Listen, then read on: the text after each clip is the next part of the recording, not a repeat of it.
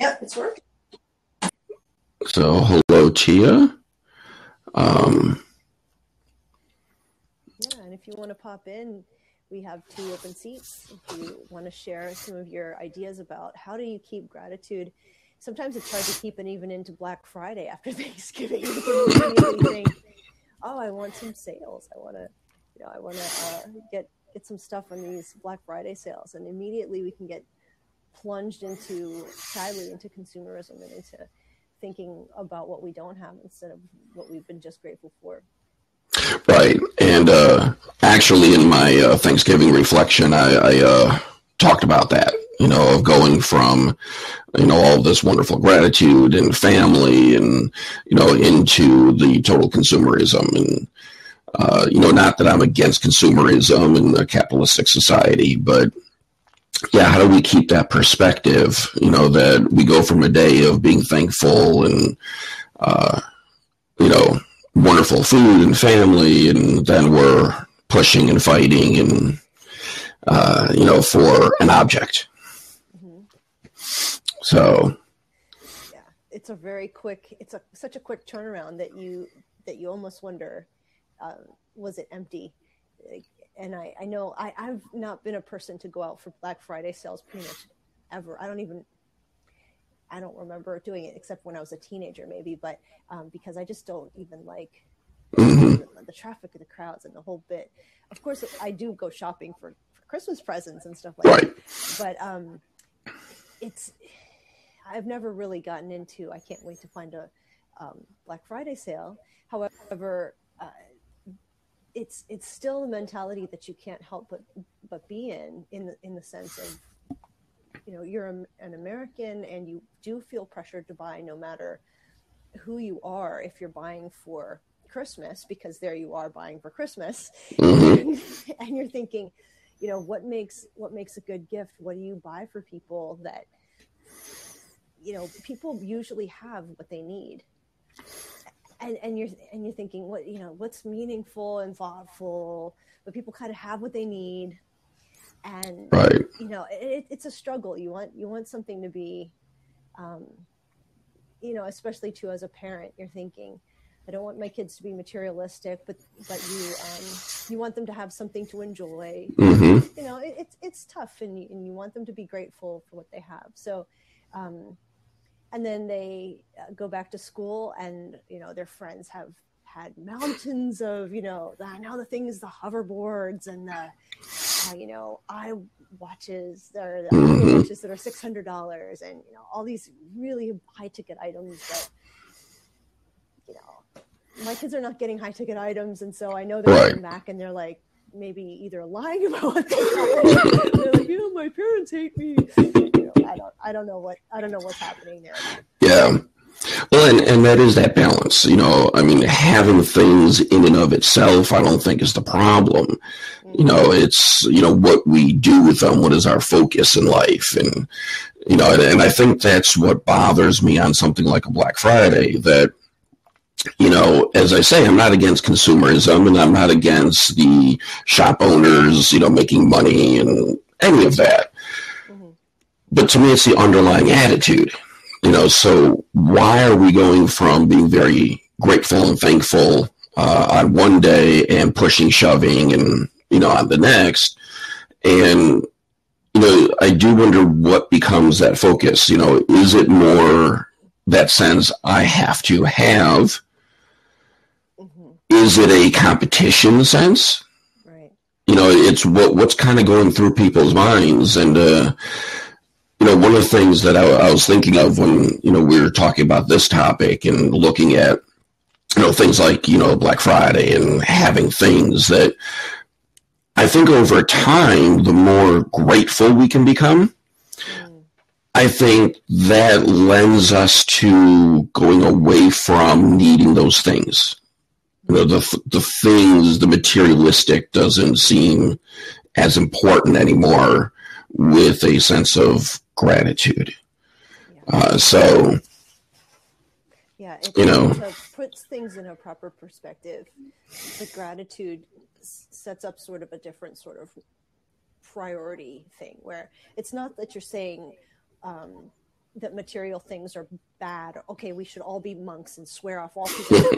It's not like that's happening. You're saying that's all fine, but in priorities, in the sense of Right. it's not way up here. This is our most important thing. Right. Well, and that's the way that, at least more recent as I age, it becomes more so that thought. But, even looking back, scripturally, that, when you look at those times, I think even when Jesus is questioned about goods and having things, he doesn't necessarily say, to, not have, but it's more, what is your perspective? Does the thing take you away from what's really important in life? And if it does, then it's more harmful to our happiness. It's harmful to an inner peace, harmful to a spiritual sense, if that becomes the key. Whereas if the focus is, yes, I have this good, whether it's useful or just something to have, but my focus remains, how do I have a spiritual sense? How do I love other people? How do I take care of the community? Where that is still my viewpoint and perspective, and I just happen to have certain things. So for me, that's kind of where, some of the gratitude kind of falls in. Right. Now, I was going to mention this too. Last year, I did this thing kind of inspired by the gratitude journal. Oprah does one gratitude journal, but a lot of people actually do gratitude type journals. Mm-hmm. And for anybody listening who'd like this as a free resource, I put a link in the notes, or I'm not sure what they're called too. But if you go to sparkmymuse.com, there are also some links in there. Or if you go to noisetrade.com and just search daily sharpening ritual, because the idea is that you just print out a copy for each day. Mm-hmm. And it is a discipline. So it's like a habitual thing. And you could also do the same thing in a journal, like a notebook. But I've found that if you make it easier for yourself, then you take out any friction points, because it's like, oh, well, I have to write all this down. But if it's already set up for you, it's easier. And the idea of just writing down a few things that you're grateful for each day really will change you over a period of even just, I've noticed, in 5 days, in probably 5 to 10 days, probably almost anyone would see a difference, especially if you do it in the morning, in the morning and at night. Mm-hmm. And it is different because it's the mindfulness, it's the cultivating the awareness. Right.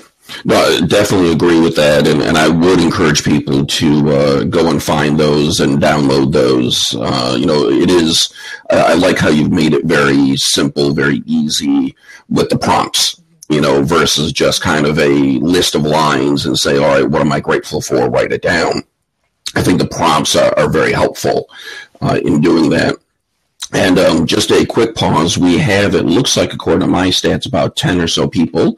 So we want to welcome all of you, and glad that you're with us. And if anyone wants to join in talking about, having gratitude and maintaining gratitude, please, send us messages or join us. We have 2 open seats, and we'd be more than grateful to bring people on and kind of hear your perspectives on gratitude and how do you get it and keep it. So maybe we should, for people who don't know who we are, just really briefly share who we are. And do you want to jump in, Chris, or do you want me to? Oh, go first.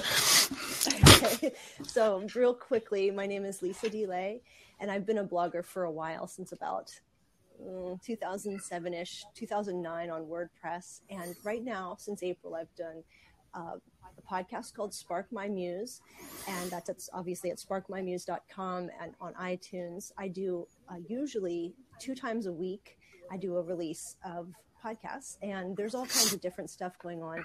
This Friday, tomorrow, will be something on grief and loss. It's a really, really powerful, very powerful conversation, this time with a woman who went through a string of really terrible losses, and she talks about embracing grief, being there for people. How do we come alongside someone who's really lost something? Because it can be very awkward sometimes when you've lost someone, and you don't know how to reach out, or someone is going through something and you're not sure. What do you say? Do you say, sometimes hard to know what to say. Because people process grief in such different ways. So I encourage you, if you're interested in listening to the podcast, maybe on a commute or in your downtime over the weekend, come by and check it out. And Chris, you can introduce yourself a little bit too. Okay, and that sounds interesting. I'm going to have to catch that one on the grief.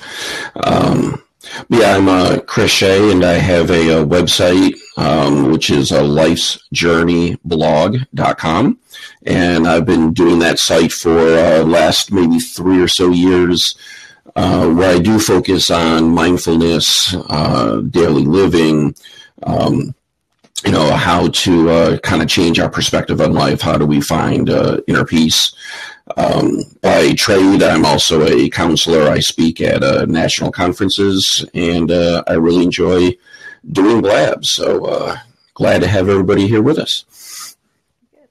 And I don't know if you can hear us out there okay. I know that for some reason I'm getting feedback on Chris's line, and I don't know if you're getting any feedback, and it might just be my setup, and I haven't used my phone yet. So if you're having any trouble hearing us, just leave messages so we know if you're hearing us okay, because my setup is new because I'm having computer problems, so I'm on my phone for the first time.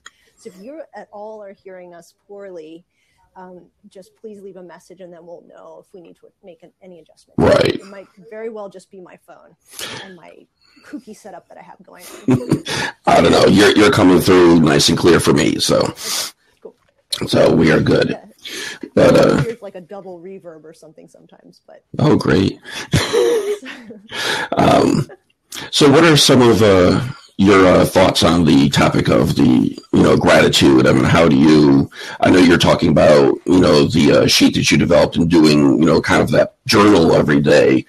How have you found ways to cultivate gratitude?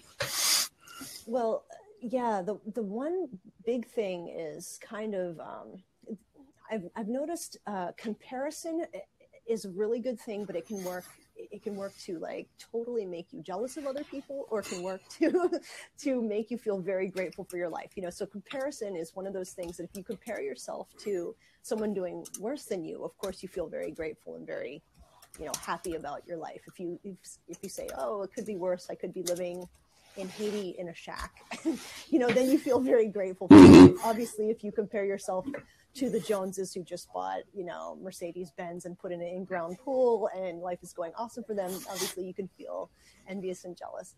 But I've noticed if you can keep, for myself anyway, that I can say, I know that things could be worse, and things are always worse for someone else. That I can look around in any direction very easily and know that things are terribly, terribly worse for somebody in very close proximity to me. Those are just the facts. I don't have to wonder if that's true. I know that for sure somebody is really struggling a lot more than I am right now. And I think that that's kind of keeping a perspective like that and not thinking that, poor me, my life is horrible and my life is really hard right now. And it might be, but that I don't have any kind of particular ownership on pain with anybody else.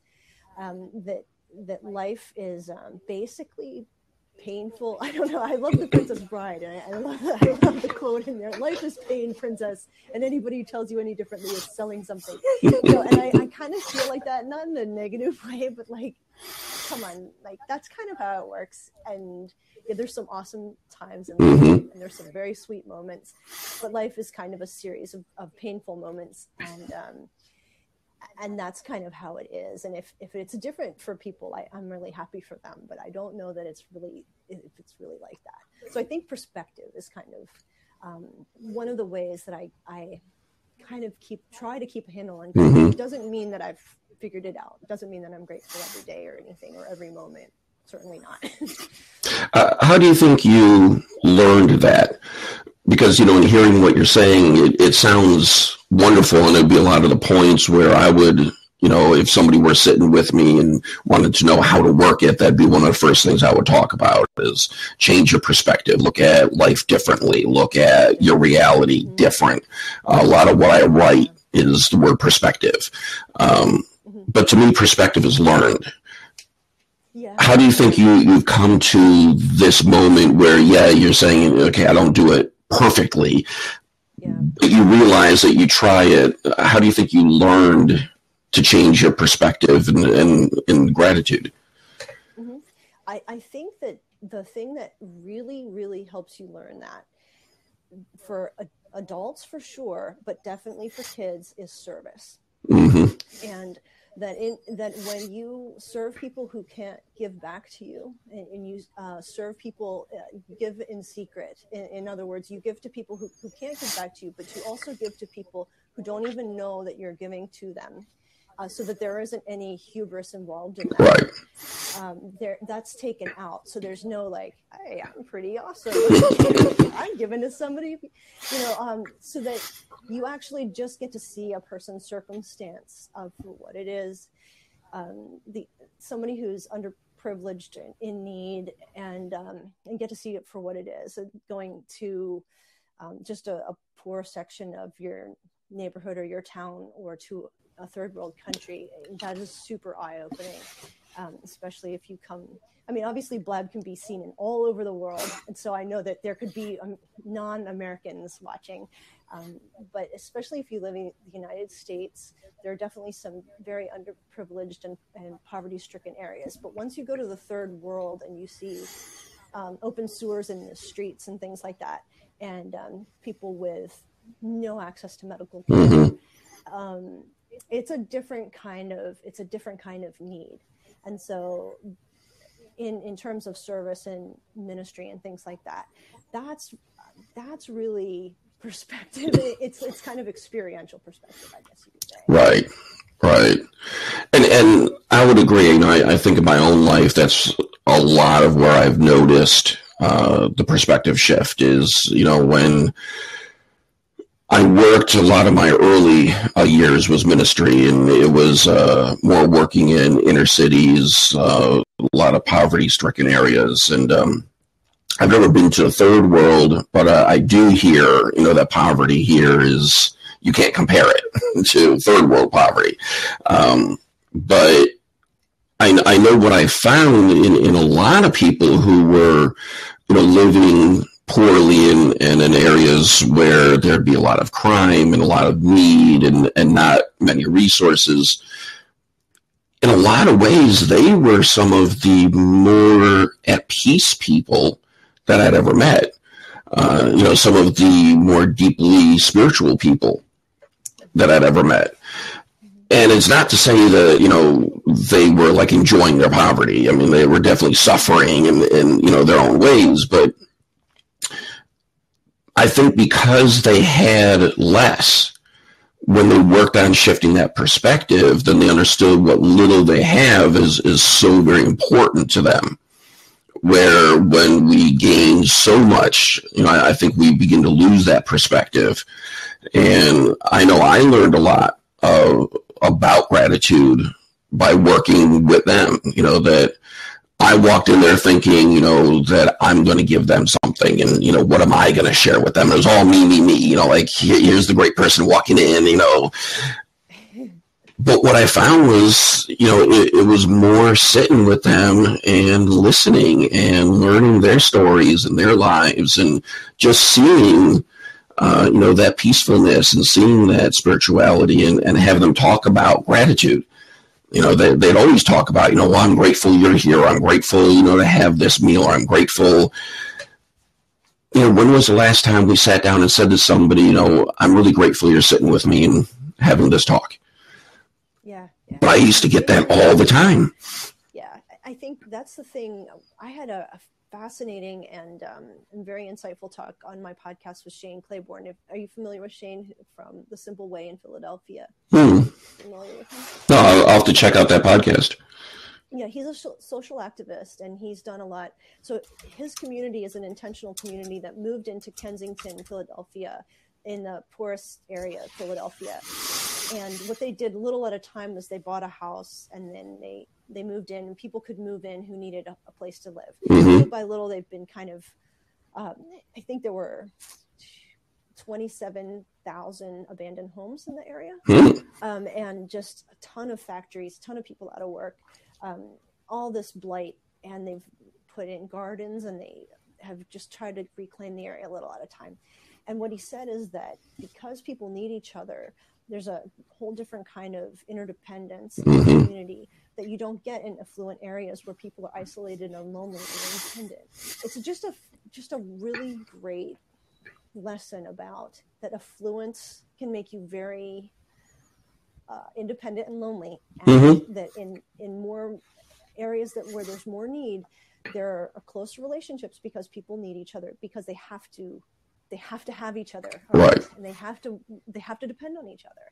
And so it's just a really great perspective. And so that's how it is typically in poorer countries as well. So they don't have the luxury of not working together. You know, and the same is true in other countries where there's a lot less.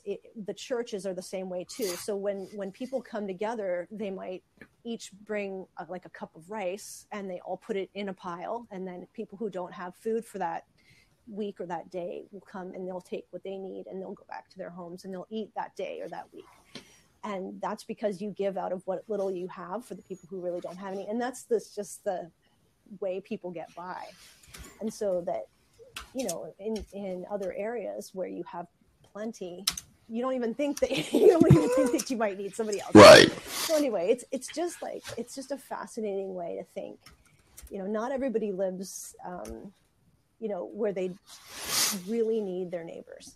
And so the idea about putting yourself in a position where you're going to need your neighbor, where you're going to have to need them, is just like, oh, you know, maybe our block only needs 1 or 2 lawnmowers. Right. You know, maybe our block only needs 1 or 2 snow throwers. And kind of those ideas that maybe we don't have to do it this way. Maybe we could have a couple things in common, or maybe we could do things a little bit differently where we actually really do need each other. And, you know, and so, yeah, it's very eye-opening. Yeah. And that makes you have gratitude for the actual relationships. And I totally agree. And I think when I reflect on society and our American culture, and especially, I think, you know, an upper middle class and higher, we do lose that in our neighborhoods. And when I was working in the cities, you know, that's one thing that I would notice, that, you know, we tend to have lost the sense of the neighborhood when people don't know their neighbors anymore. That changes things. Or if there's a tragedy, all of a sudden everybody knows each other. And even if it's just to come out and talk. And I still remember when the attack of 9/11 had happened. And, you know, I was not in New York at the time and none of that. But in our neighborhood, everybody was outside just talking amongst each other. You know, and it was interesting that you hear the news, you watch what's going on, but then that, you know, sense was, and like nobody announced it, there was just a sense, let's all walk outside. Let's find what other people are talking about. And there really was no reason. Exactly. There was no reason for us to go outside. We weren't in any danger. There was nothing going on. But you start to notice people gather. You know, we get a big snowstorm, and all of a sudden people aren't just shoveling their driveways and all. They're saying, hey, do you need a hand? Do you need this? But any other time during the year, I have no idea who this person is. I don't see this person. So I agree with what you're saying in that sense that, you know, I think if we worked together more, we would have that sense of gratitude more, you know, that we would feel that sense that we belong. It's not just us. I know one of the things in a lot of my counseling work, especially previous counseling work, was with substance addiction, drugs, alcohol. And a lot of times I would hear from people when I would suggest, well, what about going to AA meetings, or what about finding, you know, a group to help you out? And a lot of guys would say, nah, I don't need the group. I drank alone, so I don't need other people. Yeah. So, I'd sit there and say, all right, you physically drank alone, and you're saying so you can recover alone. I said, but did you ever think, though, when you were drinking that alcohol, did you actually make that alcohol? Or did you have to go buy that alcohol? Because if you had to go buy the alcohol, then you needed somebody to own a store. And you needed somebody to make that alcohol, and you needed somebody to make the bottles to put in the alcohol, and somebody makes the labels, and somebody had to deliver it, and somebody, the point being that sure, you physically drank that alcohol by yourself, but without a community, you would have never been able to drink that alcohol. And I think in that same sense, if what I'd be saying to them, if you want to, work on a recovery, you're going to need other people. But I think that's true for all of us, that, how do we begin to shift that perspective and understand that even if I want to be alone, or even if I want to kind of do my own thing, if you're sharing any resource, you're already working with a community. So I think it'd be very difficult to actually go off by yourself and say, I don't need anybody at all. Yeah. And when we kind of get into trouble, that we look around and we're like, oh, wow, I'm really disconnected now. Who am I going to turn to? Or even just for the simple things like somebody I know as an acquaintance, is just very, very independent, and then hadn't heard from in a while. It was like, hey, I'm going away. Can you watch my animal, for pet sitting or whatever? And I was like, yeah, sure. But I know that in every other way, except for this one teensy tiny way, might need outside help. Was going to be completely excited to be very, very independent. But this one tiny little thing, it doesn't actually have to be that way. But I think the whole goal of this person's life was like, I don't need anybody. And it was like, but that actually isn't the goal. Maybe it would be nice to need somebody. Maybe it would be nice to, in a way you don't need anybody, but maybe you could put yourself in a position that, because if you really don't need anybody, then nobody's going to ask you for anything either. Like if you don't ever, because it really is a give and take. So like if you're super independent, you never ask anybody for anything, then no one is ever going to ask you, because the door has to go both ways. You can't be like, I'm a rock and nobody, you know what I mean? Like it has to go, it's mutual. So, it was kind of like these little emergency situations that make you feel vulnerable, where I have to ask for help. I hate asking for help. It's like, how about just ask for help when you actually don't 100% need it, so that a person might ask you for help sometimes, and not feel like they're a jerk for doing it. Right. And it's just kind of like, and I thought about, I wonder if she felt bad asking me for help, because, like I was wondering, did I make it easy for her to ask me? So like it made me think, am I asking for help enough too? So it's kind of like that's an important thing to be, in terms of gratitude. Are we grateful for the people in our lives, but are we making it easy for them to be grateful for us, in that mutuality of being vulnerable, being able to give and take? So people are going to be grateful for us, but only if we've made it easy for them to ask of us and have that back and forth. Exactly. And that's one of the things that I really like about cultivating a sense of gratitude. That gratitude, I think, is one of the rare emotions or senses that I can have that are both internal and external. In that sense, I can be grateful for the things that I have, for the people in my life, but gratitude is also, as you're mentioning, how do I share some of this gratitude or help other people? So when I do service, when I do something small for someone, we're sharing a sense of a gratitude, and possibly even having a return of a gratitude. So I think where it becomes, how do I necessarily know how to cultivate a gratitude, if I don't allow people to help me and therefore be grateful for the people who helped me? Yeah. You know, I would have no reference for that. So I could maybe have the internal gratitudes, but I don't have that external because I'm not even asking for it. We're missing half of the whole piece here. To me, it's the whole. It's the feeling that I have for what I have, and it's also the action, that I can either do to help somebody or the action of asking somebody to do for me. It goes both ways, and I think it's rare in emotions that it's cultivated both ways, internally and externally. One of the things, Chris, that I was just thinking about too is that I have to stay off Facebook a lot lately because there's been obviously some terrible tragedies that have happened recently. Mm-hmm. Our world lately is just rife with them, and there's a lot of horrible things.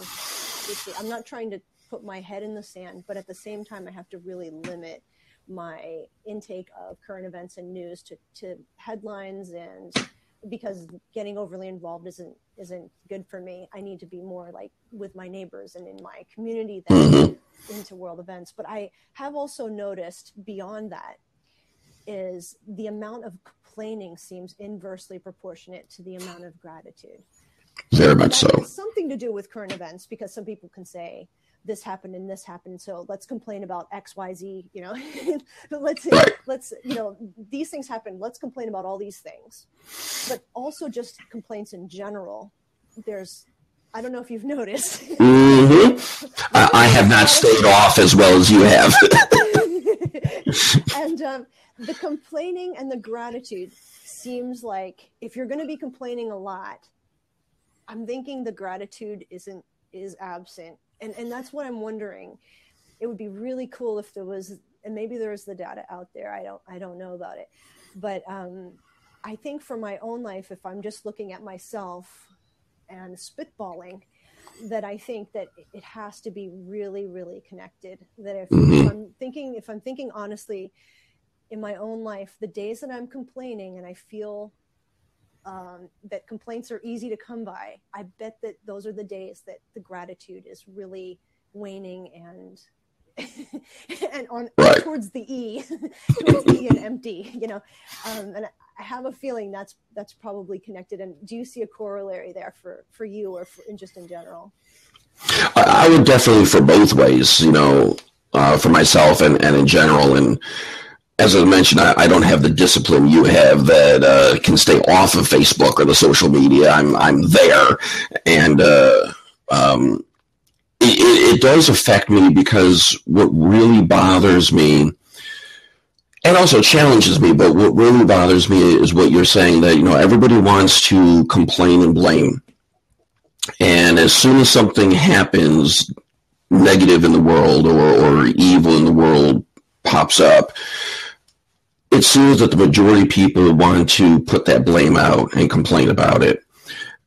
I don't see how we can have a sense of gratitude, of a thankfulness, while at the same time complaining and blaming. For me, when we look again at the gratitude of the internal, the external, I think these are the times when all the negatives are happening in the world and the evil seems to outweigh the good. What if we spend that time to reflect on what is good in my life? What am I grateful for at the moment? And in what I'm grateful for, do I have an ability to share that gratefulness? One of the things that I think is that challenge, and I've written a few times on this topic, that I think when we get so stuck in the world events and so stuck in the negative of it, when we look at ourselves as the victims of it, and the victim meaning there's nothing I can do about it, so the world events are going to happen. I can't change it. I'm not a politician. I'm not policymakers. I can't do this. But I think in what you said is key. Do we focus on our world in the sense of what is my personal world? what is my family world, my work world, my neighborhood world? What can I do positive to affect good in that world? And I don't mean it in a selfish way, because I'm not saying my world as far as me. It is that extended world, but yeah, I'm not going to be able to by myself affect change in the Middle East or Paris or San Bernardino. I can't do that. But instead of feeling the victim and complain and blame, what around me in my neighborhoods, in my work, in my family, what can I do that's positive? And I think if we focus there, we would get more of that sense of a gratitude, because we would see that I am doing some good. And it doesn't have to be huge.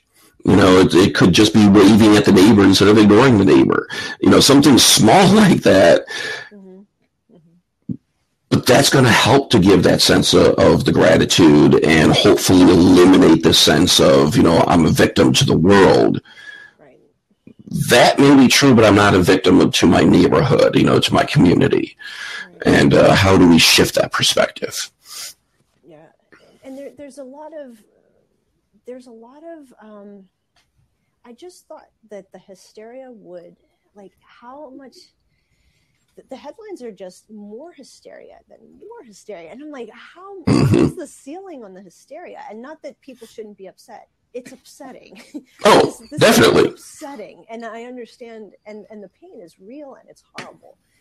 But then it's like this headline, oh, now we're upset about this headline. Now we're upset. And it's like, we're upset about headlines. Like, there's real pain going on. And I think that it's kind of like, I feel like I need to get the volume on the media, how it's being done, and we're going to crank that down. at least in my life, I'm taking the media outlets, because I think the only thing that works now to get attention is let's make people so angry and so upset that they're going to pay attention to what we're saying. Right. And it works really, really well, but it's not helping anybody heal from whatever tragedy they're suffering. And so I can't help anybody in that far away place, but I can build bridges in the little tiny world that I live in my little neighborhood, or the podcast guests and people that I interact with in my tiny way. And that's kind of it. Speaking about I was telling you, I have Jennifer Michael Hecht coming on November 18th. She's a poet and an atheist philosopher and a historian. And she talks about wonder. She's writing a book called Wonder Paradox.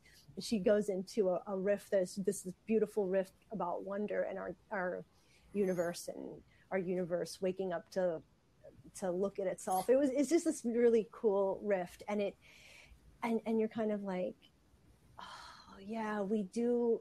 There's a lot of pain, but we do live in a wonderful place, and the fact that we can even be conscious of it, right? It does blow your mind. It is amazing, and life is amazing, even though it's painful, and even though people do terrible things, and there is grief and pain.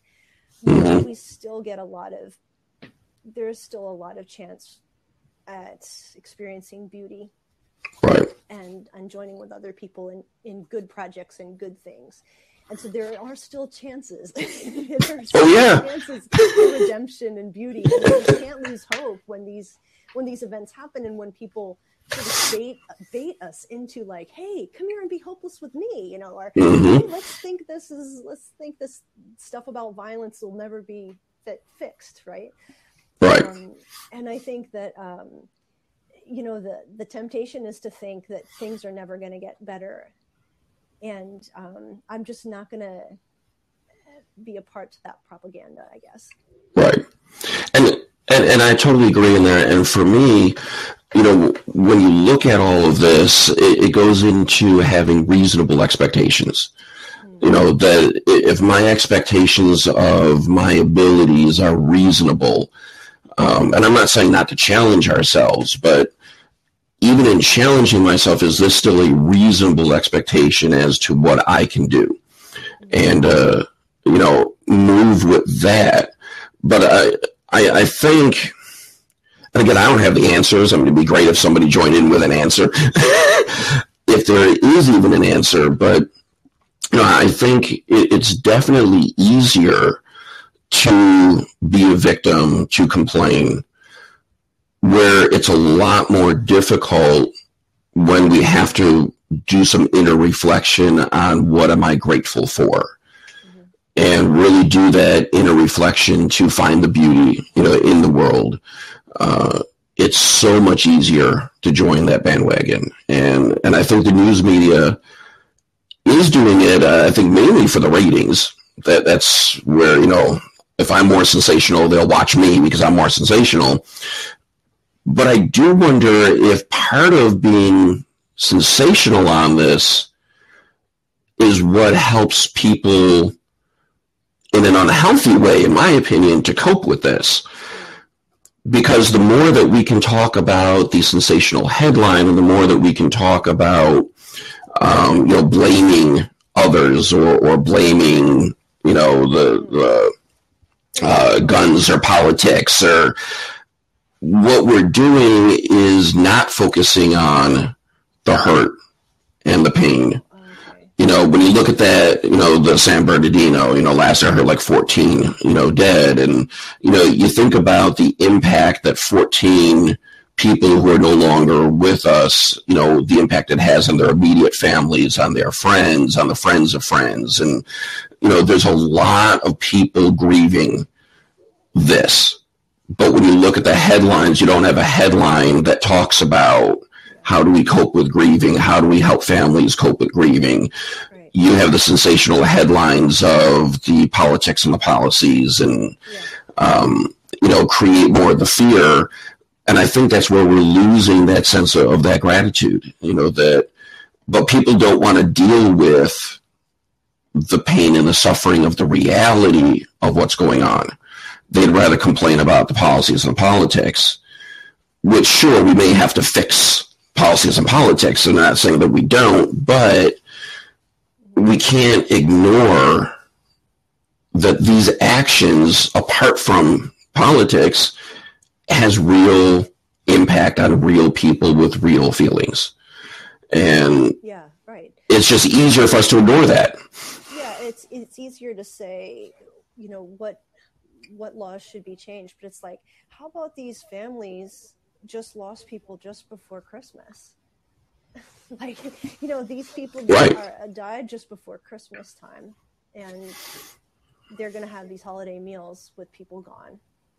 And now what? It's because that's really hard to wrap your brain around, and you don't know how to approach. That's way harder to approach than say, hey, how about we pass this law that says this thing? Because that's so concrete and it's so, defined. Like, oh, wouldn't that make everything better?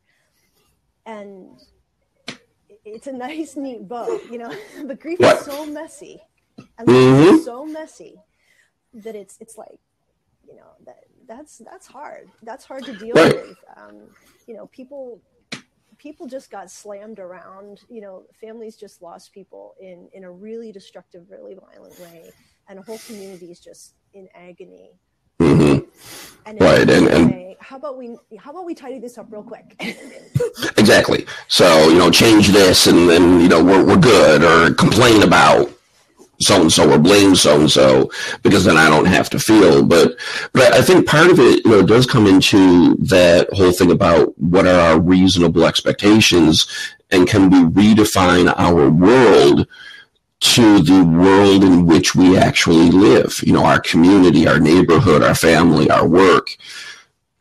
Because I think part of the reason we don't want to deal with the grief of all of this is it becomes too overwhelming. As you say, if we just watch the news,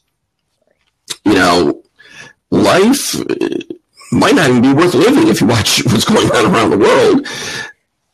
But if we focus in our areas, the areas that we actually have influence over, we can cope with that. I cope better with a tragedy within my neighborhood than the multiple tragedies that I hear about around the world. And I agree with you, it's not sticking our head in the sand, but it's saying, I have my world that I can work within. Let me work within my world. Let me fix my world. But the more, we're focused on all this other stuff, and I wish I could remember the exact quote, but in one of his books, C.S. Lewis wrote about that. And obviously he wasn't even alive in this age of 24-hour news cycles and texting and Twitter. But part of what he was writing about is he did lament that the fact that you hear about worldwide tragedy, he thought was hurting people and hurting their spiritual sense, because it is overwhelming. And, I thought he really had a good, key on that. Yeah, he actually, we just bought my husband and I bought a thing that was recently done about Mere Christianity, and it's a video series, and it talks about, and that was from the BBC addresses that were done on the radio right around World War II, right just after World War II. And in the series, it talks about how he didn't know at the time, he didn't know who who was in charge in Greece at the time. He didn't know who, I don't know if it was the president of Greece or who, however that was set up. And he didn't pay that much attention to politics and that much attention to world affairs, because he didn't feel that those concerns that it was that important to be that concerned with all world affairs. Right. For just exactly why you're saying, because because there's nothing you can do about so many different world affairs. You kind of have to pick the thing that you're going to be doing and do it well. And it's not like saying, I don't care about social justice and I don't care. It's not like saying, I don't care that they're starving people in, pick your place. Right. It's not saying that you don't care, but it's like saying, I know that I do care, but I can't. I'm going to pick the thing that I can do well, and I'm going to sink my money and my time and my efforts, and I'm going to let some other people handle the other things. Right. Yeah, look around your local community. What are the needs of your local community? And, as people want to focus on, these hot spots around the world, and as you say, it's not that I'm going to ignore that, but we may have similar issues going on in our own community. How is it that we forego those issues for the world issues? Because we can't do everything. If we could do everything, well, that's totally different. But we can't. And, that's where over the years I've begun to learn, and I think it's part of that gratitude, but looking at those expectations and say, what reasonably can I do? And one of the going into scripture is that always struck me, because I always wanted to help everybody. That was the key. Like, I'm going to help everyone. Well, you can't do that. that was the idealistic college kid who's, Sure. But I remember the time that Jesus goes to, the well where there's many people who needed healing at the waters. And he walks through the crowd. It's not even grabbing somebody at the end of it. He walks through the crowd, heals the one person in the front, walks through the crowd again to leave. And, that kind of struck me that all he had to do was wave his hand or something. They'd all be healed. He didn't have to walk past everybody to get that one person and walk past everybody again. But I think that's part of that lesson that, you can only do what you can do. And, there's always going to be people who are suffering, always people in need. But at the same time, there's always people who can help those people in need. But nobody says that one person can help everyone in need. So, how do we focus on who do we help, who can we help, and pray and hope that people in other areas have similar people who can help them. But for me, one of the lessons I took from that scripture was that perspective. we can only do what we can do. And for whatever reason, he chose to only do what he could do. So. Yeah, and I think too, like if you think about it, if you are, for instance, if you're on Facebook and you're on Twitter and you're spending 2 or 3 hours a day, for instance, getting very upset and using, till your thumbs get sore or whatever, right? And you're like, that sucks, blah, blah, blah, blah, blah. And imagine the 2 or 3 hours if you just went into your neighborhood until you found someone who needed help and help them with something, just for that same 2 or 3 hours, or just found somebody who needed your help close to you or in your family, and just use the same 2 or 3 hours in that day. Yep. Close by, there's somebody who needs you. And that all that anger and pent-up frustration that we spend hurling out these tweets into the universe or wherever they go that don't do a darn thing. Upset, like, oh my gosh, how could they say that? They're horrible. No one cares what you're saying. No one's listening. No one's listening to your tweets. And it really is like I think we gotta kind of gotta wake up a little bit. And it's not like we're allowed, of course, to send out our tweets into the universe, and we're allowed to have our expressions. And I've done it too. I'm not, I love good political debate on social media. we get sucked in, but it's like a honey trap, and I think that we do waste our time with things that don't matter. And being upset, I know there's different social causes that are out there, and they get their hashtags, and they generate a lot of heat and a lot of response. And sometimes it's worth it, but most times it probably isn't.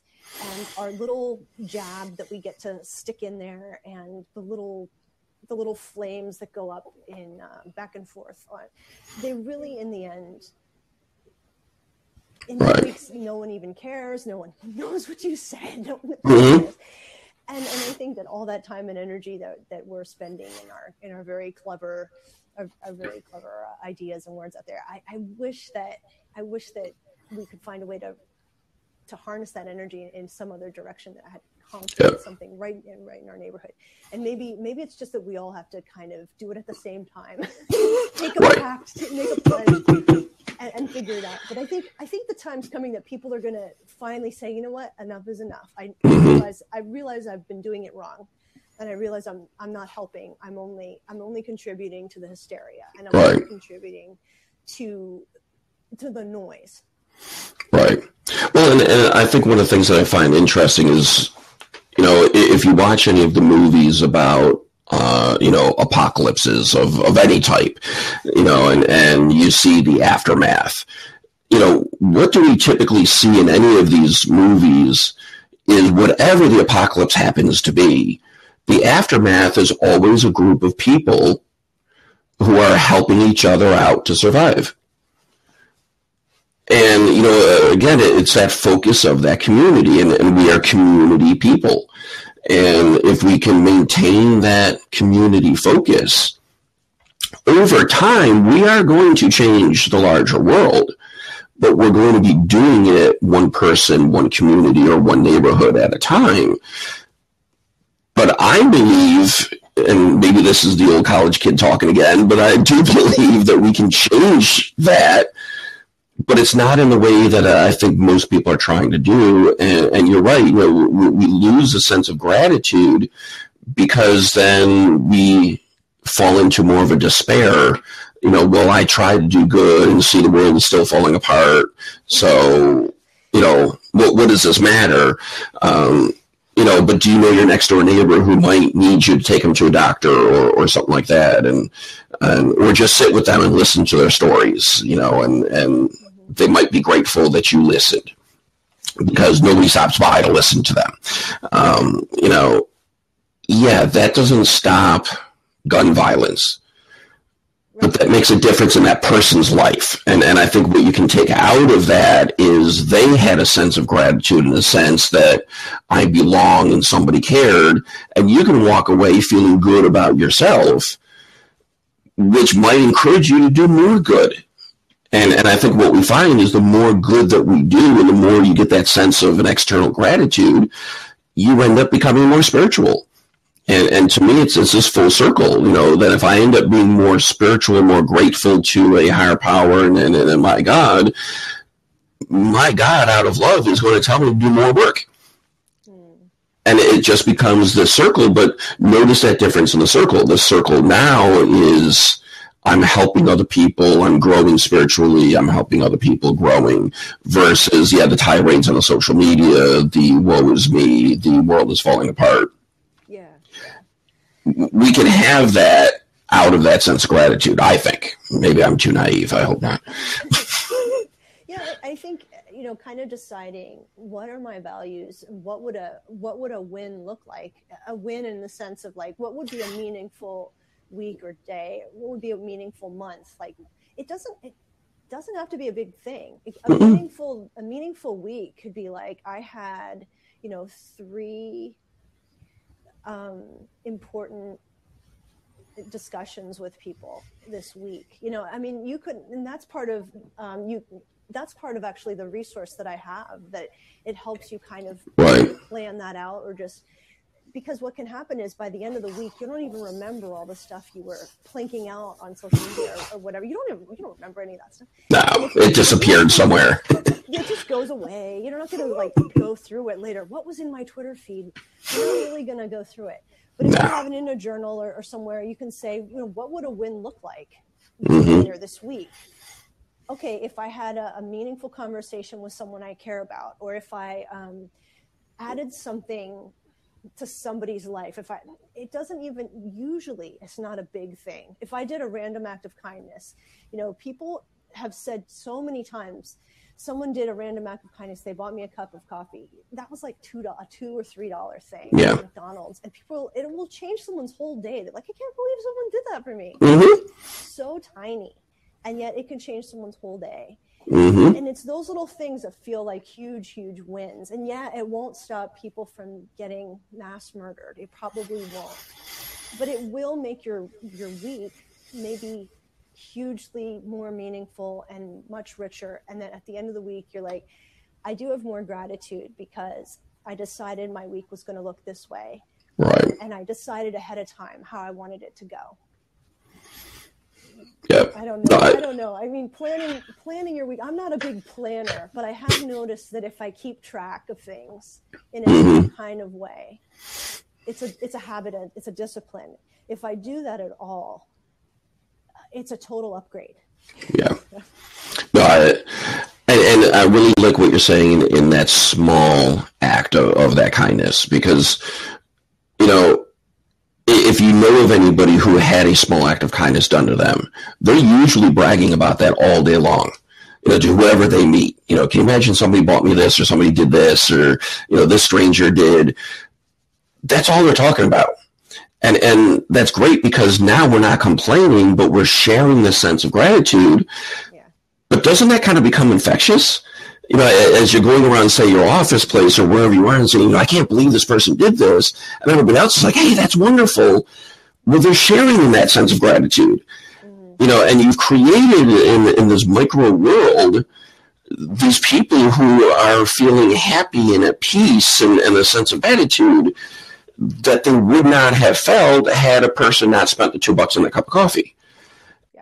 Like, and you may have no idea what you did. You might have been like, oh, okay, you're short or whatever. I'll give you the $2. And you walk away and might forget about that you did it. But you just changed this person's day, and you changed their office day, and you impacted all these other people. Yeah. You don't know that. Yeah, and most of the time, like, I've been in the grocery store, and people have done it for me too. I will have something. There's one little produce store, they only take cash. I won't have had enough, or someone will say, I'll say, oh, I can't get the bananas, and they'll just say, just get them. It's no big deal. It's $2 or whatever. It's $3 or whatever it is. And I'll be like, wow. And I've done that for people too. And they will like look at me, almost cry. And I'll be like, that is the cheapest like big thrill you can ever have. It's these tiny, usually they're tiny, and usually they're, but it's like the surprise. And so that'll be your homework for anybody still listening. Anybody hang on, a couple of you. We have, it looks like, over 14 people, so. That'll be your homework for sometime the rest of this week. Something under $5, surprise somebody with. Do some random act of kindness. It could be $5 or less. Just do. It doesn't even have to cost anything. Just do something really kind that someone's not expecting, and see what it does. See if it brings joy in somebody's life. Usually, it's has an incredible benefit you wouldn't, and it can be kind of addicting because you can go, this is awesome. This is really fun, and it is. I think it is infectious because I think it does something for our soul. And I think it connects us on some other level.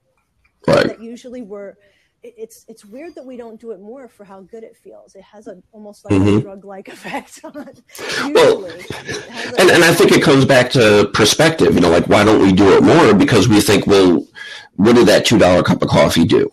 In that sense, if I have the right perspective, it's infectious and it's like, I want to keep doing this and, maybe I'll do this weekly, maybe I'll do this. But I think for, a lot of people, they're saying, well, what is that doing? What? So I pay for their coffee, I pay for their bananas. What is this? But again, how that spreads, looking at the stats, we got about 15 people, give or take, right now on this. Well, if all of us did something to somebody else, that's at least 30 people who are now just infected with some gratitude. And those other 15 that were just shared with are going to share with other people. And I'm not a mathematician, so I'm not going to keep extrapolating. 15 plus 15 is good enough for me. but think about that $2 cup of coffee, that if each of us did that tomorrow, affects 30 people, but it's affecting more than those 30 people who got that cup of coffee. It's affecting all the people they interact with and say, I can't believe somebody. I mean, in theory, and again, I don't think it's my naivete, in theory, we can be affecting over 100 people just tomorrow. It could be, yeah. It could be. Yeah. And it doesn't even have to be buying something for somebody. It could just be some other thing. And I think it is, we'll meet again on the 17th. So anybody who's here, you come back on the 17th. At the same time, Thursday at 8 o'clock on Eastern Standard Time. We can talk about, you can type in or you can pop in and say what you did. If you did something, I'd love to hear a little report. And I will do something too, and I will report. And I think that it's important to cultivate good random acts of kindness and good deeds, and also just to generate gratitude in our own lives. Because I think it is these acts of kindness, acts of service that harvest and nurture this kind of gratitude that we need more of it, and we need more people instead of focusing on the plethora of bad things in the world. There's plenty to focus on for that, but there's also, you can generate goodness too. It's just a matter of, can you decide to be my thing is spark my muse, and my motto on the thing is be the spark of love and light that you want to see in the world. If you want that in the world, you be the spark, you be that. And so that exactly. If you want that there, go for it, do it. Nobody's going to do it but you, so you have the chance. And so I think that's kind of like, if you want to say, hey, where's God in this? Okay, you get your chance. Like you're the incarnation of God's hands and feet, and so you get your chance. And so it's not always easy, and you might not be. My husband's in the hospital right now, so my head's distracted, and I'm in another place worrying about him. But it doesn't mean I can't be kind, and it doesn't mean I can't do for others. And so we all get our chance to try, and we'll screw it up and we'll be mean sometimes, but hopefully we can cultivate these practices and generate gratitude. People have gratitude towards us, and we can, and it'll go back and forth. And I hope, I haven't been keeping track of the time, so I'm not sure. Yeah, we probably, I was going to say when you're done with that, maybe we want to come in with our closing, and not that this isn't going, but yeah, if we probably want to go into kind of closing remarks. And yeah, But it's been great. Thank you all for coming, guys. And this has been really fun. Hopefully, Chris, I think I can commit to at least twice a month. And I think I'll be also partnering with James Prescott to do another Blab a month. So I don't want to get too carried away and be Blab. My kids will be like, hey, what about us? But this is always fun to chat with you and to talk about the big questions and the important things in life. Yep, and I totally agree, and I look forward to the twice a month, and I'll have to listen to your other Blab with Prescott, and look at all of that. But I appreciate everybody who's here. If you really enjoy what we're talking about, definitely encourage you to join in, but definitely share the word with, your social networks. And, the more people we can get in here, the more sharing, the more learning. And for me, that's what it's all about. I learn a lot from what you're saying, Lisa, and, when people join in, we can learn from each other. And again, that's that community. It's kind of our Blab computer community, but we can learn from each other and maybe even spread some of that gratitude to each other. And this has been great. I really appreciate it. All right. Yeah, and whoever's still tuning in, you don't have to be afraid about popping in for a Blab. If you're in your pajamas or something, you can dress up and comb your hair for the next time. Pop in and say what you did for your random act of kindness. Exactly. We'll be looking forward to that. And feel free to send those on our sites and our Twitter feeds, and let's hear what people have been doing for their random act of kindness. All right. Well, good night, Chris. Good night, everyone. All right. Good night. Bye, everyone.